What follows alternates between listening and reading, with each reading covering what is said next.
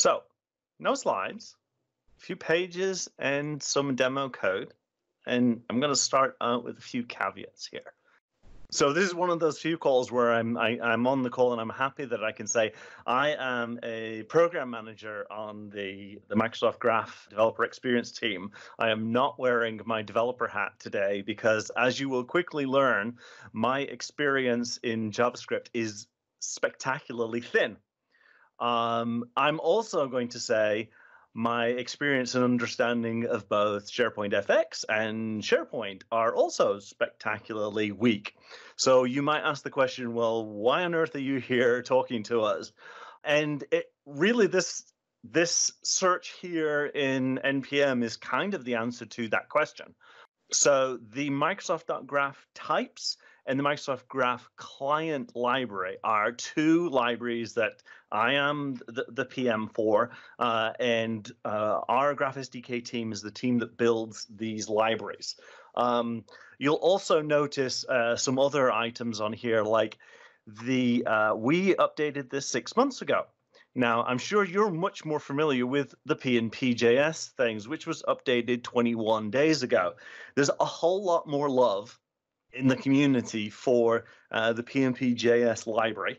And yet, just because of the way things happened and historically, we have this Graph client that our Microsoft team own. And if you were on the call from a few weeks ago, I talked about the work that we were looking into doing with regards to trying to develop a fluent API and auto-generated in the same way that we do for other libraries, and how we were looking to try and find a way of doing that generation so it can also work with the PnP JS.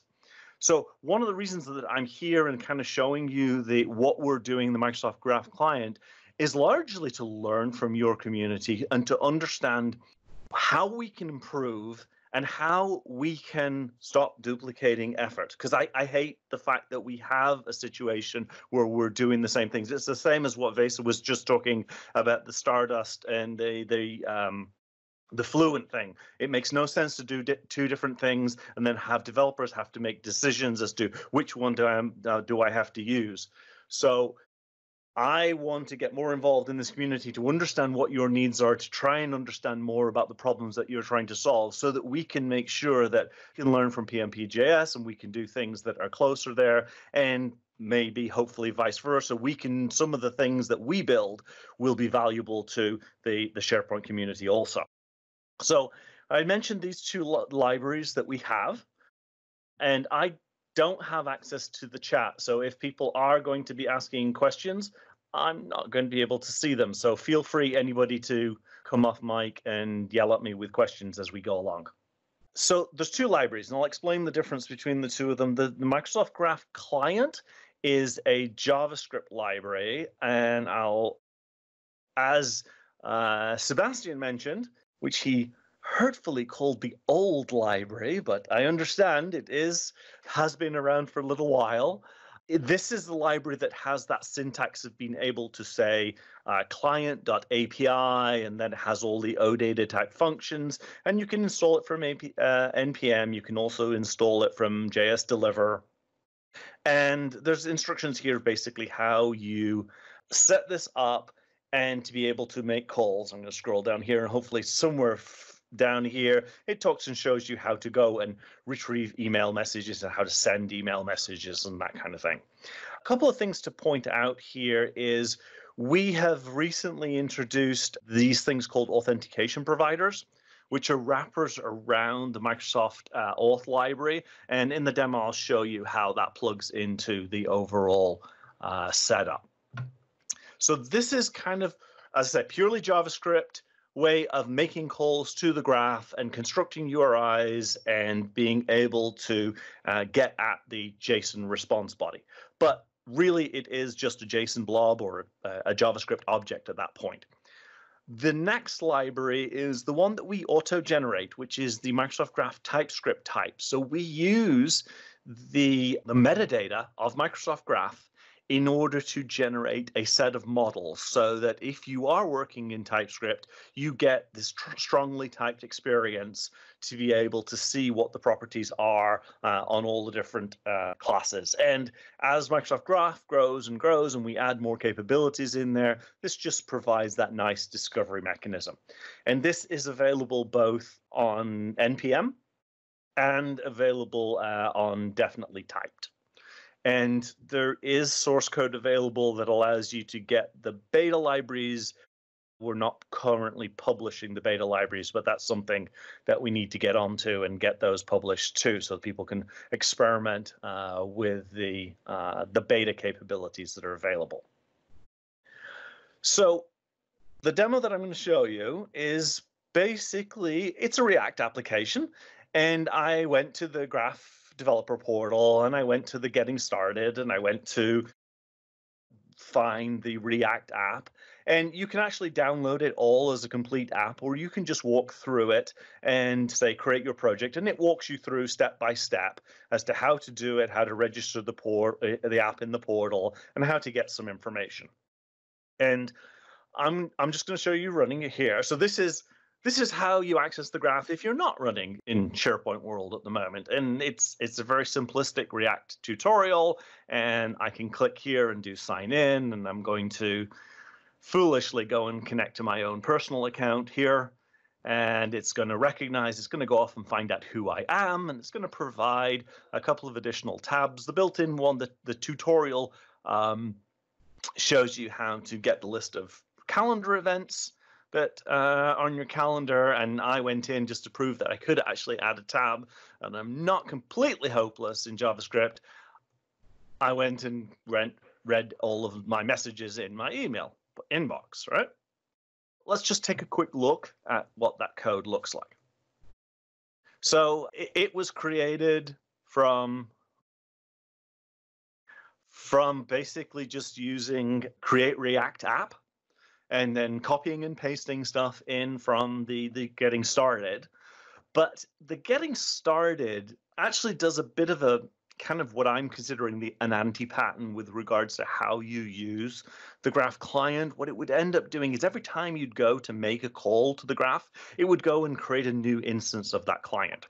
So I did some refactoring on this library. And if we look at the class app and look at the constructor of it, one of the first things that you have to do if you're working with MSAL is set up a user agent application to allow you to do an implicit flow login. And we pull the app ID from the client ID, from the config file, we pull the client ID from the config file and the redirect URL.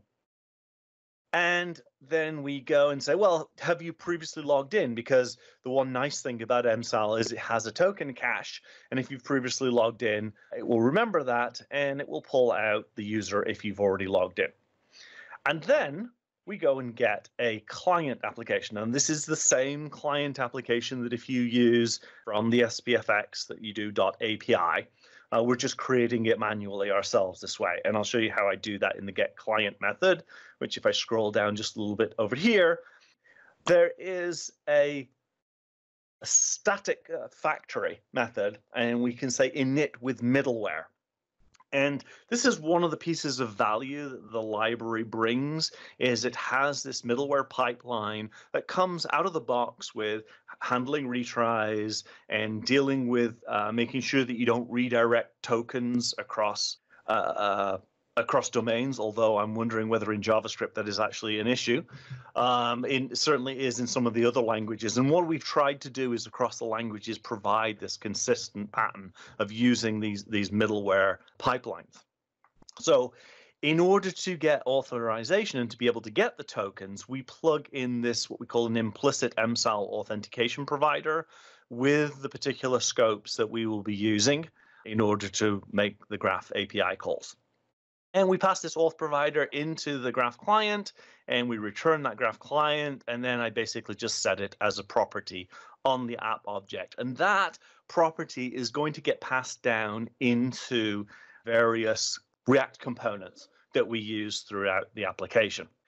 So one of the first things that we do as soon as you have signed in is go and do get user profile. And if I just go to the definition here, we call a method called get user details, which lives in a service library. And the only reason well, there's kind of two reasons that I created the service library.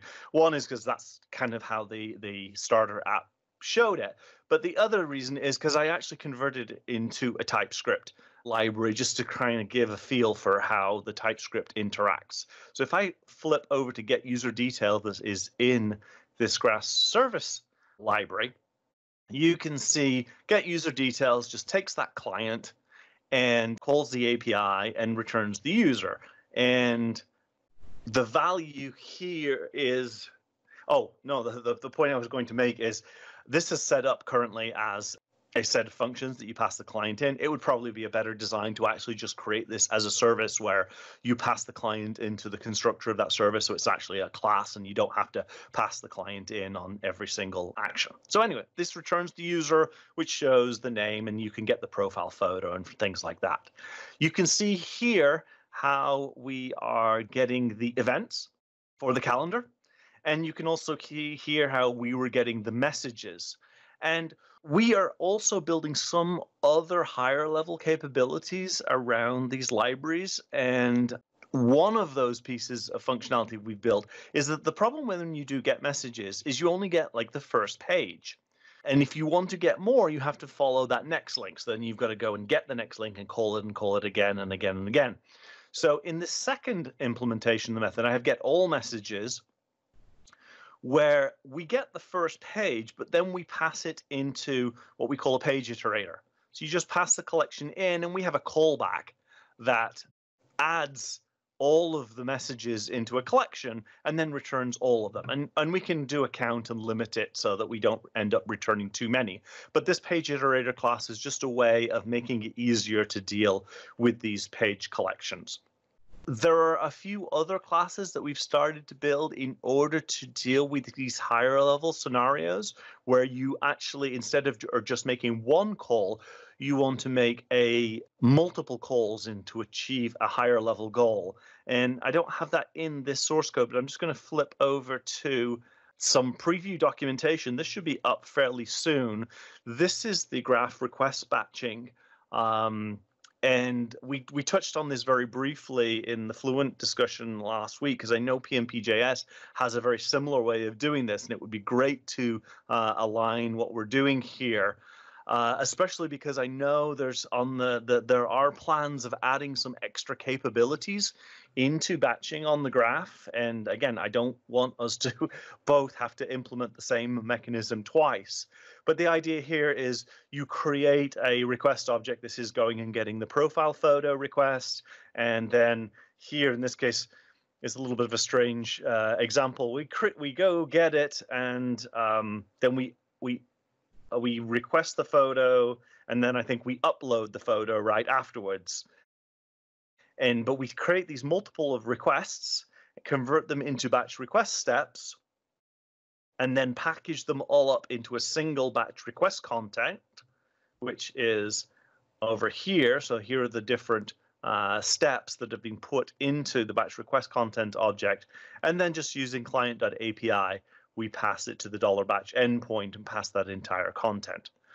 So this is just a wrapper around making it easier to do batch calls. And the one last example I'll show is the large file upload mechanism. And this is a task that has been built, and we've made this available for both OneDrive and SharePoint, and also now you can upload large mail attachments. So you create a task object, and you pass it in just the standard Graph client, the file that you're interested in, and some options that basically say how big you want those slices to be that you're sending over the wire. And it will take care of taking that file, slicing it up into smaller chunks, and then sending the file one by one. And if you get a failure at some point in the way, you can then resume that upload partway along. So this is another piece of functionality that layers some capabilities on top. So that was really all I wanted to show, is just a case of if you want to understand how that Graph client works outside of the SharePoint world and outside of SPFx, this is how you can go and play around with it. And we certainly are looking for feedback. We want to know what about it won't work well for the in the SharePoint world. What stuff we can incorporate and help moving forward with regards to consolidating our efforts between PnP.js and the Graph client. So hopefully that gives you a little bit of perspective of what you're doing, and hopefully everybody's on board about the fact that we don't want to write all of this code multiple times. And with that, I will hand it back to you, Patrick. Fantastic. Thanks, Darrel, for showing that.